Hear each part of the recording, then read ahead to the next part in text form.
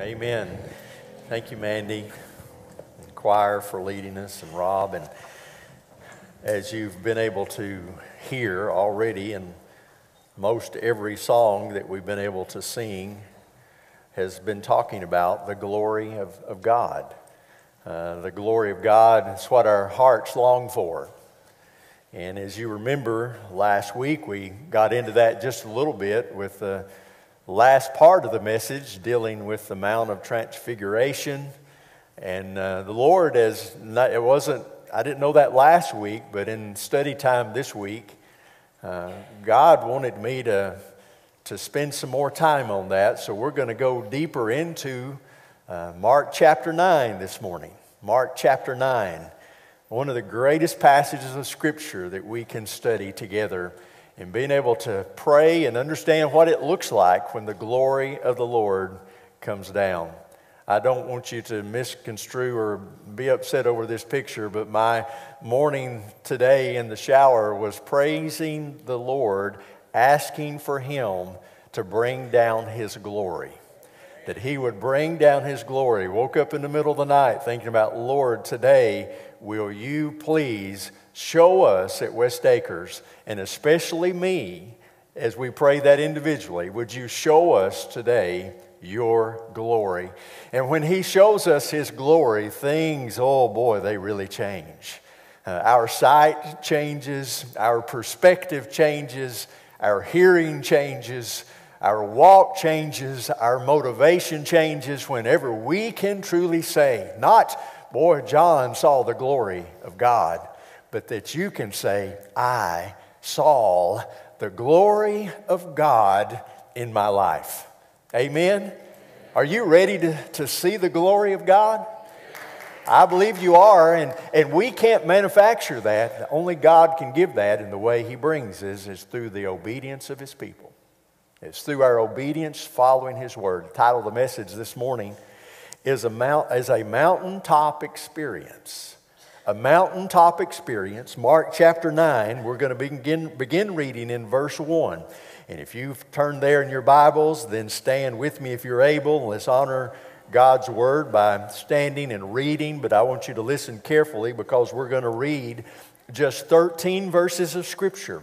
And then we're going to ask God to speak those words in our hearts and our lives here today. Mark chapter 9. Let me get over here. I'm over here in Luke chapter 9. That's not going to work. Okay, Mark chapter 9, beginning in verse 1. And He said to them, Assuredly, I say to you that there are some standing here who will not taste death until they see the kingdom of God present with power. Now, after 6 days, Jesus took Peter, James, and John and led them up on a high mountain apart by themselves, and He was transfigured before them. His clothes became shining, exceedingly white like snow, such as no launderer on earth can whiten them. And Elijah appeared to them with Moses, and they were talking with Jesus. And then Peter answered and said to Jesus, Rabbi, it's good for us to be here. And let us make 3 tabernacles, one for you, one for Moses, and yes, one for Elijah. Because he did not know what to say, for they were greatly afraid. And a cloud came and overshadowed them, and a voice came out of the cloud saying, This is my beloved Son. Hear Him. And suddenly, when they had looked around, they saw no one anymore, but only Jesus with them. Now, as they came down from the mountain, He commanded them that they should tell no one the things they had seen, until the Son of Man had risen from the dead. So they kept this word to themselves, questioning what the rising from the dead meant. And they asked Him, saying, Why do the scribes say that Elijah must come first? And then He answered and told them, Indeed, Elijah is coming first and restores all things.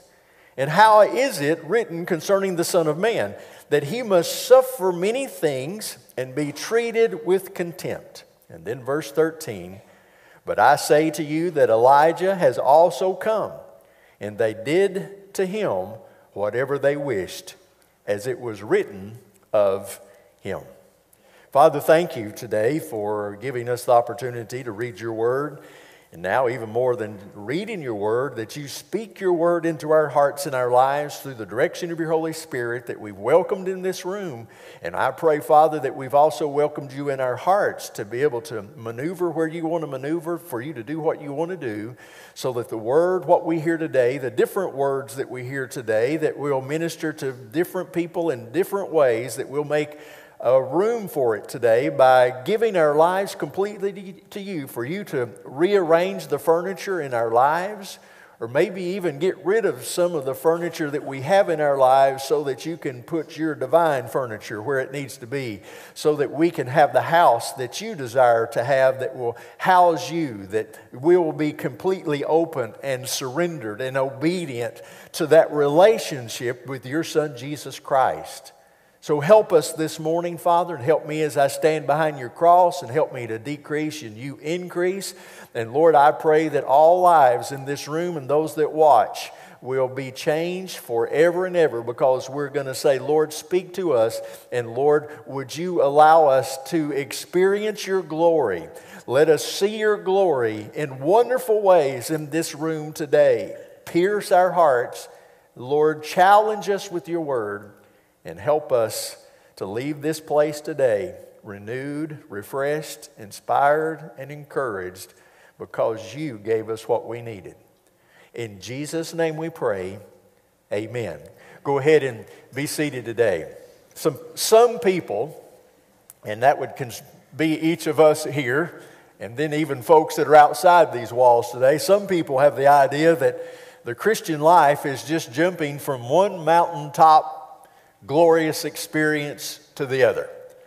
Now, those that may be immature Christians, or maybe they just haven't been Christians very long, but many people think about the Christian life as being a life that when you're really where you need to be, and whenever God is really moving and working in your life, you're on a mountaintop. It's hallelujah, praise the Lord all the time. And people just smiling all the time. People can't wait to tell you how good God is, and all those things that never seem to have a stumble in their walk, or never seem to have a discouraging tone in their voice. It seems like that many people believe that the Christian life is to be on the mountaintop all the time. Now, already I said way too much there, because you already got it from the first statement that no, that's not how it is. I know that's not how it is. I know I have those experiences in my life from time to time, but I also know that there's those experiences, those valley experiences that we have in our lives as well. And that's part of the Christian walk and the Christian example that God desires us to have. Whoever believes those words that I started with, that's false and it's untrue. So just wipe that out of your mind here right now. So today what I want to deal with reality.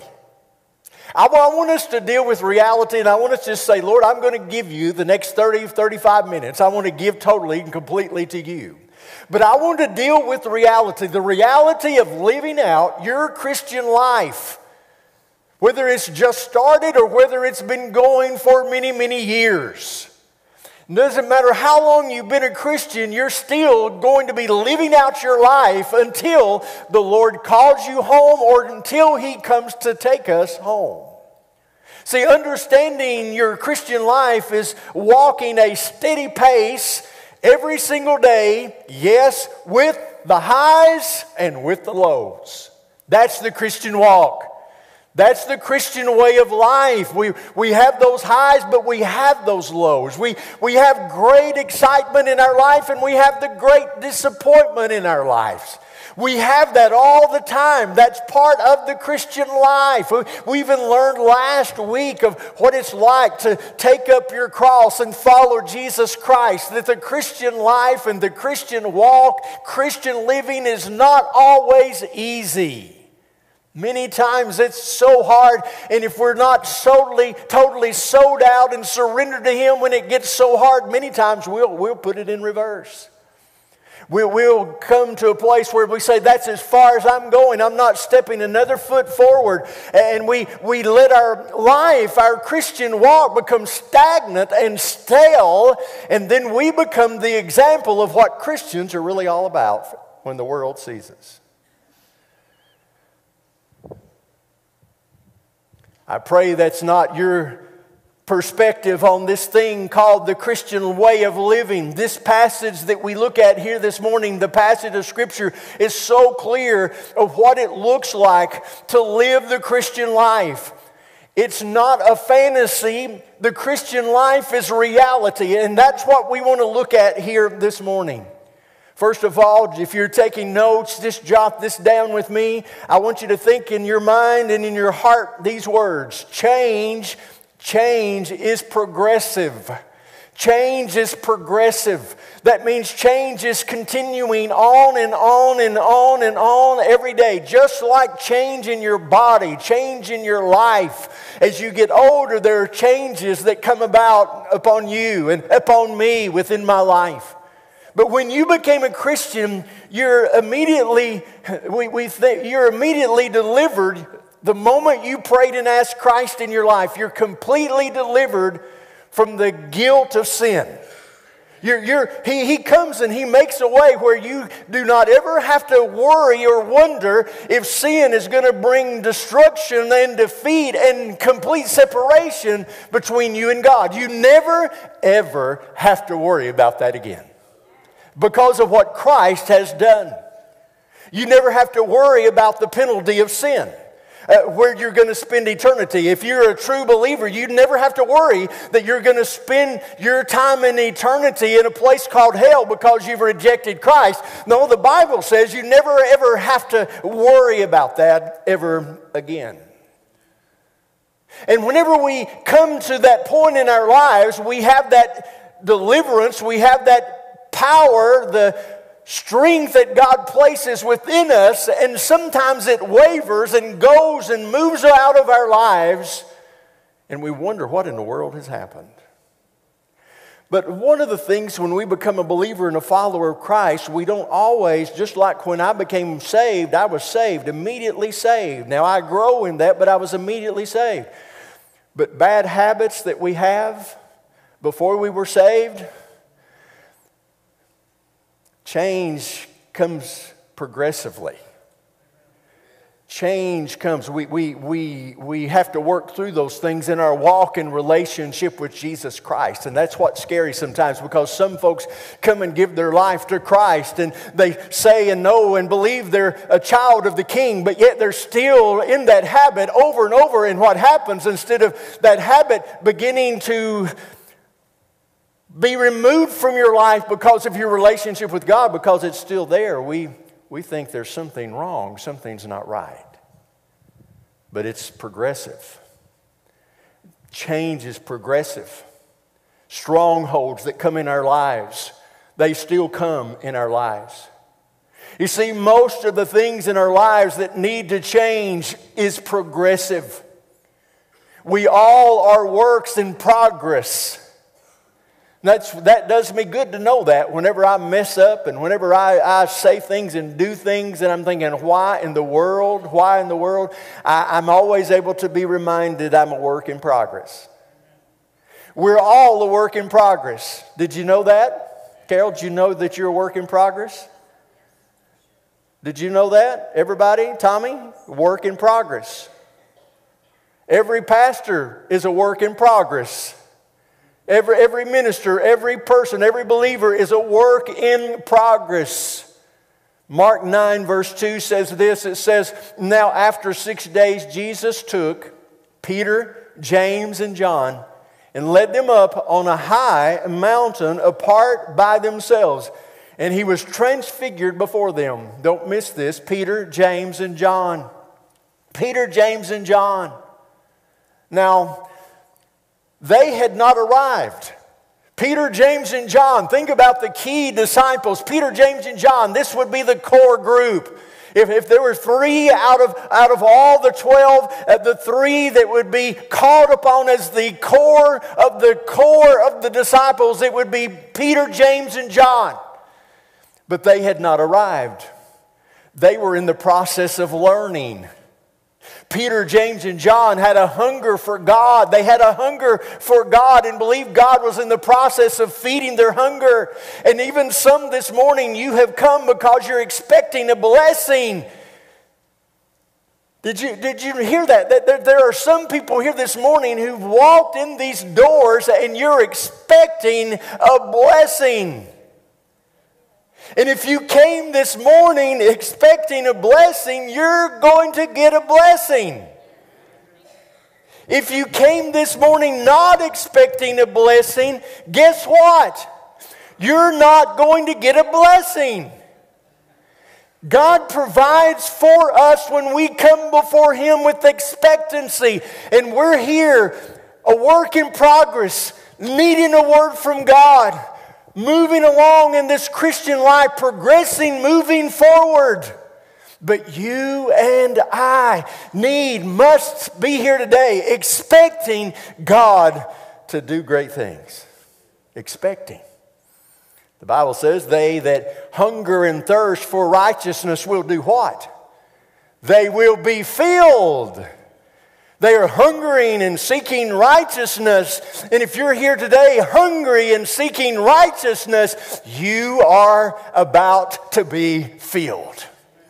You're about to experience the movement and the power and the earth-shaking power of Almighty God. The Bible tells us this, dear church. He says, draw near to me, and what? I'll draw near to you. So if your heart is an expecting heart and you're here today saying, Lord, I want to draw near to you. And if you draw near to Him out of obedience, desiring to hear from Him, you don't have to wonder if you're going to hear from Him. You're not going to have to wonder where He is, how far away He is. If you draw near to Him, listen to this. He says, I'm going to draw near to you.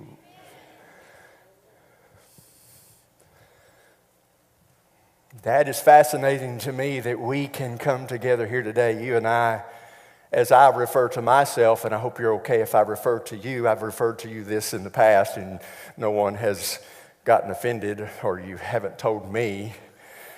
But we're all a bunch of misfits. A bunch of misfits. And God desires to draw near to us. He desires to have that relationship, just like we are. Just like we are, He's chosen to come and to be who He promised in Scripture that He will be for us. So let me ask you this morning, as I've asked myself already, how blessed do you want to be today? How blessed do you want to be today? How much do you want to know today? How much of God do you want to know today? How much of a blessing do you want to leave here with today? How much of Christ do you want to experience in this house today? Well, it's up to you. And it's up to me. It's all up to us. The answer to all those questions. It's up to us here this morning. God says, I will bless you. God says, I will teach you. God says, I will use you. But the question is, do you want to be blessed? Do you want to learn? And do you want to be used? That's the bottom line. It's not, God, are you able? God, will you provide? Will you use me? Will you bless me? Will you uphold me? Will you empower me?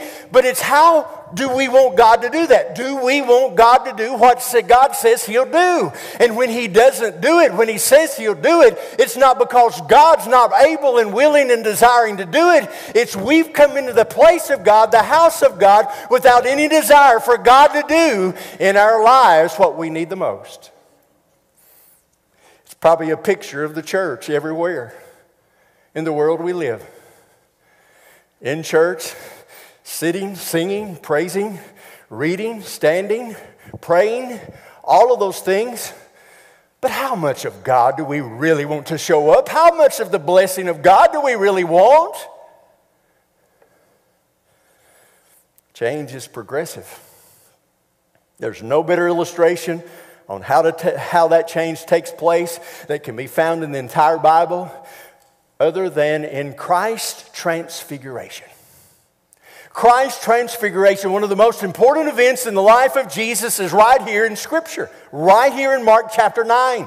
It's one of the greatest experiences for Him, and when it becomes that great an experience for Him, it becomes that great experience for each of us to be able to listen and to learn and to be challenged from the Word of God. He says to these men, He says, you will not taste death until you see the glory of God. You're not going to die until you see the glory of God. And then guess what happens? He shows them the glory of God. He didn't say you're not going to taste death till you see the glory of God. Good luck being able to see the glory of God. No, they wanted to see the glory of God. They were walking with God. They were trusting Him along the way. Now they hear what the words of the Lord have said, and they're hungry for the glory of God. And because He says, you'll not taste death till you see the glory of God, and they were able to see the glory of God right before their eyes. What happens on the Mount of Transfiguration? Jesus was walking in a human body. On the Mount of Transfiguration, this is not a fairy tale. This is not a figment of our imagination. This literally took place on the Mount of Transfiguration. Jesus was walking in a human body. He concealed His majesty in a body of flesh and a body of blood, and He peels back His humanity to expose the majesty and glory of God. He says, I'm not just a man. He says, I'm a God-man. I'm not just a man, I'm a God-man, and I'm going to let you see God, the God who dwells in me in this human body. I'm going to reveal it to you, and your life will never be the same. He even tells them, don't tell anybody. Don't tell anybody about what you've experienced whenever you go back to reality. Why did He say that? Boy, that's like for me having a grandchild and the Lord saying, don't tell anybody that you're a granddaddy. You know, one of the reasons that I think that He said, and I know there's a lot of different perspectives and thoughts out there why He said this. I believe this is one of the main reasons. I believe it was this. Even if they tried to explain the glory of God after they'd been in the presence of God, it would have all fallen short because there's no words in the vocabulary of an individual to explain what it's like to experience the glory of God. But we can experience it, just like they did. So on the mountain, well, let me look at a scripture here. Think about Hebrews chapter 1, verse 3. It says this, who being the brightness of His glory and the express image of His Son, and upholding all things by the word of His power, when He had by Himself purged our sins, sat down at the right hand of the Majesty on high. So on the mountain, the Lord exposes them to His majesty, exposes them to His glory. And the word He uses for this event in the life of Jesus is the word transfigured. Mark 9, verse 2, the last part, it says, He was transfigured before them. That simply means He was transfigured right before their eyes. Right then and there. Now, we have a word in our English language that comes from the word of transfigured, and it's the word metamorphosis, and we're very familiar with that. Metamorphosis is a change on the outside that comes from the inside. A caterpillar, as you have seen this happen so often, a beautiful illustration in the Word of God. A caterpillar forms a cocoon around itself, and then there comes a day when coming out of that old ugly plain cocoon is this beautiful butterfly of all colors. It is a metamorphosis. It's a change. It's a progressive change. It's a progressive change. The Bible says Jesus was transfigured. What's inside of Him came outside for Peter, James, and John to see. Romans 12 verse 2 says, and do not, notice this, and do not be conformed to this world, but be, circle, underline, transformed by the renewing of your mind, that you may prove what is that good and acceptable and perfect will of God. Here we have the same word. The same word right here, transformed. Progressing. A mind that's progressing, a mind that's being renewed. You see, your mind is messed up, and all of our minds are messed up from time to time. And they're messed up because of Satan and because of sin. And see, your mind, you renew your mind through and by the Word of God, he says.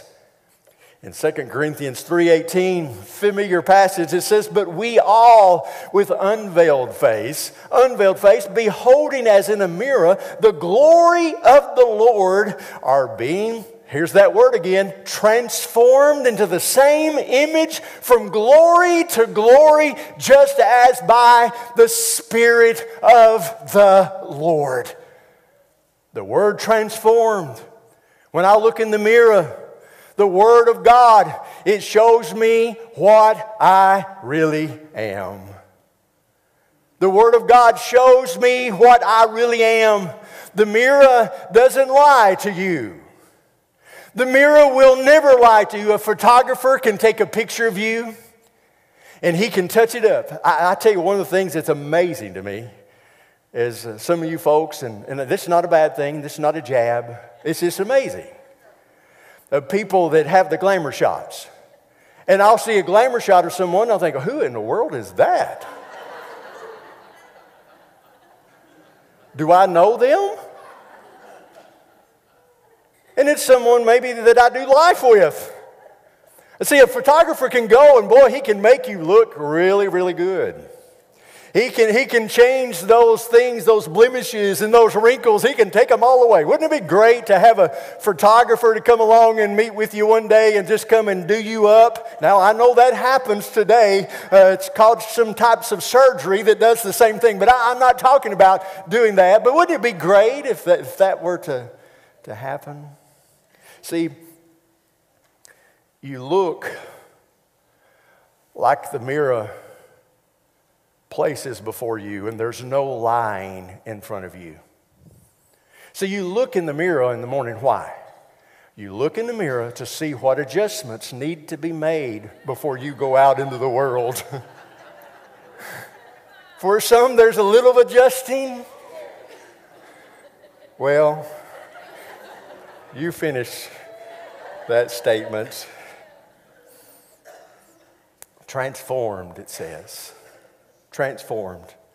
Change on the outside that only comes from within. See, this is how change takes place. You as a believer realizing, here it is, here's where progression in your life continues to progress into your life changing if you have this in your heart. These words, I haven't arrived. I'm not there yet. No matter what somebody tells me. I'm not there yet. I haven't arrived yet. See, transforming you into the glory of God. Change is progressive, and there should be some change taking place in every believer's life. Every single day, every one of us in here, we ought to be able to be asked from one day to the next day, what change is going on in your life? And there should be an answer to that. It shouldn't be, well, I don't know of anything. I haven't even noticed anything. But there should be obvious change each and every day, each and every week, each and every month as we're changing to be more like the Lord. Number 2, notice this with me. Heaven is a real place. Heaven is a real place. Verse 4 says, and Elijah appeared to them with Moses, and they were talking with Jesus. Now, you hear who I said was talking to Jesus? Old Testament Elijah and Old Testament Moses. They're talking to Jesus. That is amazing to me. Not to the place it's hard to believe, but amazing to me that we get in on it here in the Scripture. Most people see people talking and they want to know what they're talking about. What are you talking about? I didn't quite get that last part. What are you saying? The Gospel of Luke tells us what they're talking about. The Gospel of Luke makes it very clear what they're talking about. They're talking. I'm talking about Moses, who stood by the Red Sea, who held up the rod, and the sea opened up, and the people walked to the other side, yes, and I believe it, on dry land. I'm talking about Elijah, who was on Mount Carmel, and as he prayed with passion and power, and the heavens opened up, and God sent down fire and consumed the sacrifice, and God sent a mighty, great, life-changing revival He brought. They appeared with Jesus on the Mount of Transfiguration. In the Gospel of Luke, it says they were talking about His death. Mark doesn't tell us that, but Luke tells us. He gives a little more information many times, but he said that they were talking about His death. Why were they talking about His death? It's very clear, and especially if we look in the book of Luke. But Moses represents the law, and Elijah represents the prophets. The law and the prophets.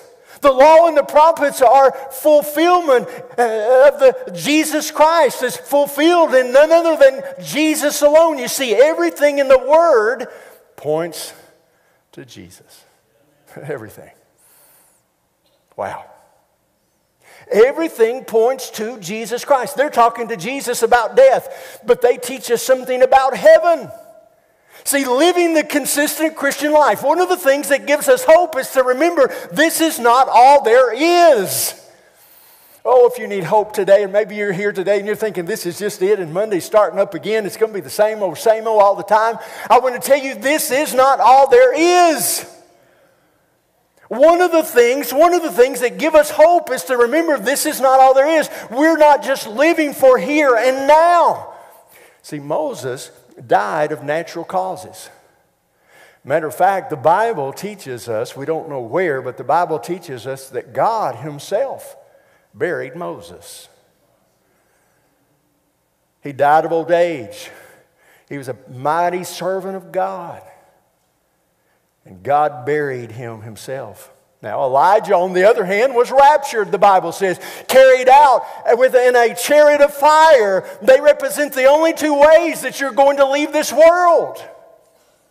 For some Christians, it will be a physical death. My soul and my spirit leaving my body and going to be with the Lord.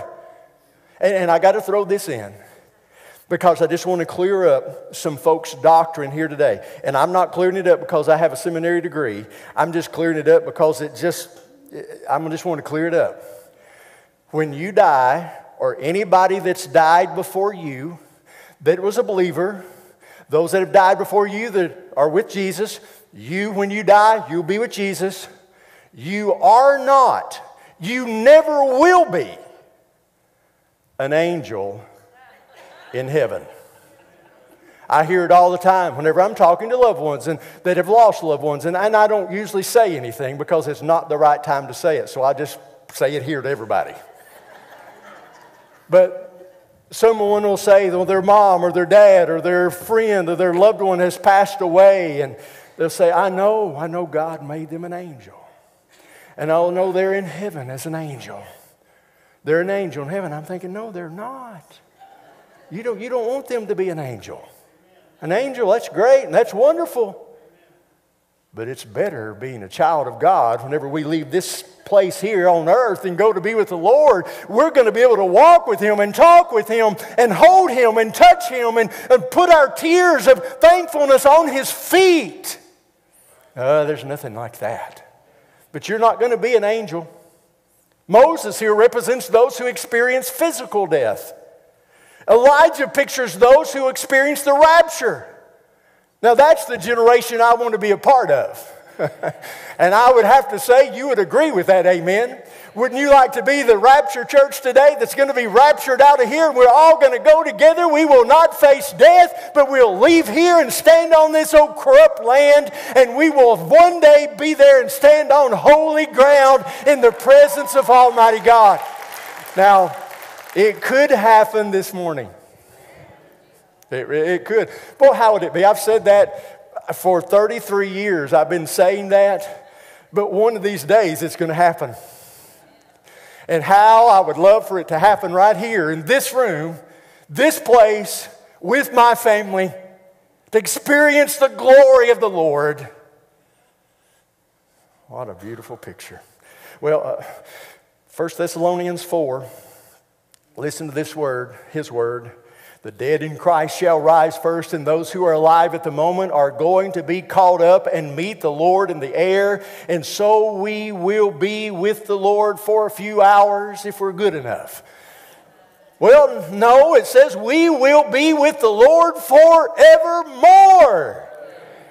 That's a forevermore. As a child of God, you may be on a mountain, you may be in a valley, you may be in the drudgery of living every single day of life, looking at the same man, looking at the same woman, looking at the same children, looking at the same breakfast, looking at the same job, looking at the same routine, looking at the same clothes, driving the same car, living in the same house, coming to the same church, same old, all the time, same old.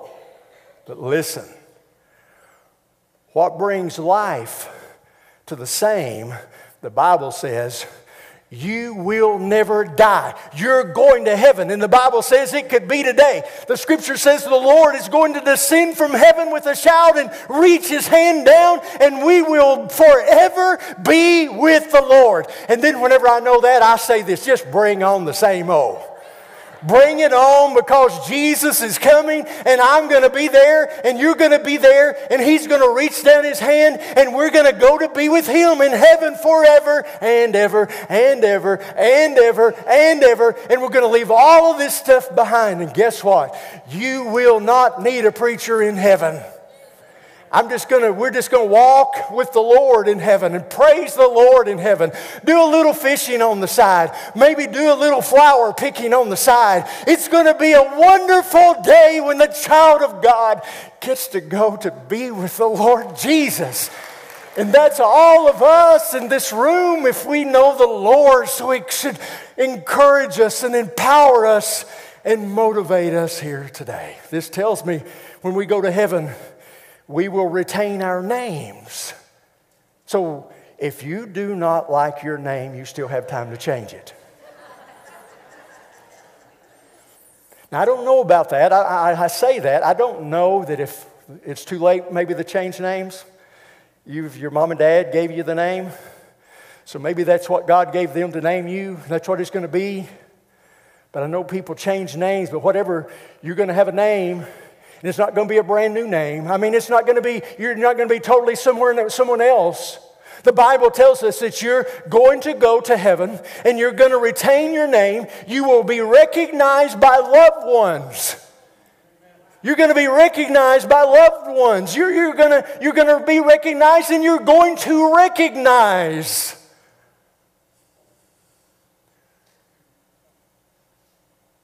Everybody awake in here?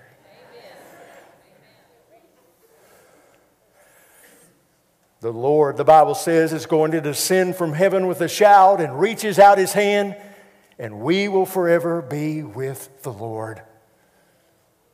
We will be with the Lord. It will be a glorious place, a place of fellowship, and we will never, ever have to say goodbye again. On my dad's tombstone, I shared, we just recently got that up in the cemetery in my hometown. And a lot of people write a lot of things on the cemeteries or on the stones, but there are two words on my dad's cemetery, or his stone, okay? Now, these are the words. It's see ya.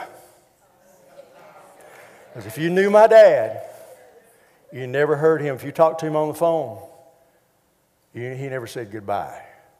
And if you did say goodbye, if he knew you well enough, he'd say, no, see ya. See ya. See, that's what we have before us here. There's no more goodbyes. It is simply, we'll see ya. Okay, number 3. Silence, and this is a whole sermon right here by itself. But I'm not going to preach it. It won't be that way. But the number 3 is this. Silence is golden. Silence is golden. Did you ever walk away from a conversation and say, why did I say that? What was I thinking? Anybody ever done that? Let me see my hands up. Okay. Why did I say that? What was I thinking? Where did that come from? Notice here, the Lord is transfigured. Elijah and Moses show up, and Peter feels like he has to say something. Verse 5, then Peter answered and said to Jesus, Rabbi, it is good for us to be here. And let us make 3 tabernacles, one for you, one for Moses, and one for Elijah. Why? Why? Why would you want to do that? Verse 6, because he did not know what to say, for they were greatly afraid. Here's some wisdom I want to give to you that I've gained over my life through mistakes. But it's some good wisdom. Some good wisdom. And hold on to it. This will help you. When you don't know what to say, listen, are you all listening? When you don't know what to say, don't say anything. That is some of the best advice that I can give to you that I've learned, and probably you've learned as well. When you don't know what to say, don't say anything. I've never in my life regretted being with families through hard times and struggles. I've never regretted keeping my mouth shut. I never have. Because most of the time what you say may not even be heard, but your presence there will be remembered for a lifetime. It'll be remembered for a lifetime. Jesus is above everybody, including Moses and Elijah. Let's build 3 tabernacles. Jesus, we'll build you one, and then we'll put right beside you Elijah, and then we'll put Moses right beside you. Peter, what are you thinking? Peter, why don't you just be quiet? Have you not learned up until this point to be quiet? You have to get in the Word, and you have to listen. Verse 7 and 8, and a cloud came and overshadowed them. Right after that statement, a cloud came and overshadowed them, and a voice came out of the cloud saying, to remind Peter, James, and John, this is my beloved Son. Stop talking and listen to Him. This is my beloved Son. He says, hear Him. And suddenly, when they had looked around, they saw no one, but only Jesus with them, the voice of God and the Son of God. Final point this morning. The gospel is simple. The gospel is simple. If you're not careful, you'll get off into some strange fantasy of someone that only complicates the gospel. There are people everywhere that want to complicate the gospel. They add to the word by saying there's something beyond Jesus. Jesus is good. Jesus is great. But there's something beyond Jesus. They complicate the gospel. Listen, we are in Christ and Christ is in us. We're complete in Him, and there's nothing beyond Christ but confusion. Nothing. Verse 9. Now as they came down from the mountain, He commanded them that they should tell no one the things they had seen, till the Son of Man had risen from the dead. So they kept this word to themselves, questioning, they heard Him say, until the Son of Man is risen from the dead, questioning what the rising from the dead meant. What it meant. They're not going to live up there in 3 tabernacles. That's Jesus already shot that down. That's not going to happen. God put his foot down. Peter, James, and John, what does the rising? They said, what does the rising of the dead mean? They say, we don't know. What does it mean? And it simply means he's going to die and he's going to raise from the dead. Don't make it more difficult. And that's how Scripture is so often. It's very plain and clear that he went to the cross and he died. Why he went to the cross and he died. And on the third day he came back to life. He walked with the disciples. He ascended back to be with his Father. Well, there's got to be something else to that. There's got to be something else that he went here a while, went there a while, stayed here a little longer, so got away from this place a little quicker than before. No, he did what the Bible says he did. Don't complicate the gospel. The gospel is simple. Did you ever notice Jesus in his teachings, how he repeated over and over his truths? And most of the time, we don't get it the first time. That's why we could continue. I could preach through the entire Word of God, the entire Bible, and we'll go back and do it again and again and again and again because we do not get it. I do not get it the first time, the second time, sometimes the third time, and even beyond. See, if Satan is allowed, he will talk us out of the truth that God has given us. And that's what we battle every single day. The devil's unhappy that you're here. The devil's unhappy that you're attentive. The devil's unhappy that you're not on your phone texting or sending emails. The devil is upset that you are actually giving God your time and attention because now he's going to have to work overtime whenever you leave here because you're leaving here inspired by the Word of God because you have listened and you've taken the Word of God in your heart, and he's going to be waiting on you to talk you out of the truth that you've heard today. To talk you out of the truth that's been given to us through the inspiration of the Word of God. See, other times we just have such crowded lives. We have so much going on that we don't engage our brains with the Word of God. And I don't have time. I've got to get to this place. I've got to go to this place. I've got to get my kids here. I've got to get my kids there. I've got all this going on. I've got to get to the store. I've got to get shopping. I got to do all these things. And in the midst of all those things, even a good godly person that loves God, fears God, lives for God, finds themselves the Word of God not being priority and being their guide and direction within their lives. We don't engage our brains with the Word of God. And Jesus is the only way, I conclude. He's the only way. You never arrive as a Christian disciple in this life. Your failures do not have to be final. They do not have to be final today. Many times past failures are defining us. We hold on to past failures. I remember what I did last week. I remember what I did last month. I remember what I did last year. I remember, and we hold on to those things and we can't move forward because the past is defeating us.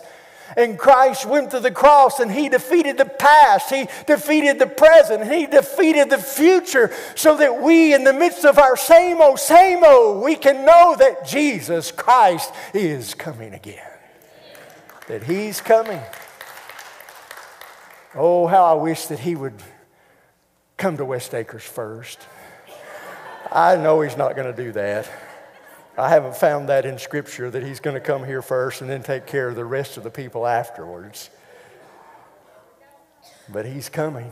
It'll be like we're the first because when He comes, it'll be like the only church that sees Him, the only people that see Him.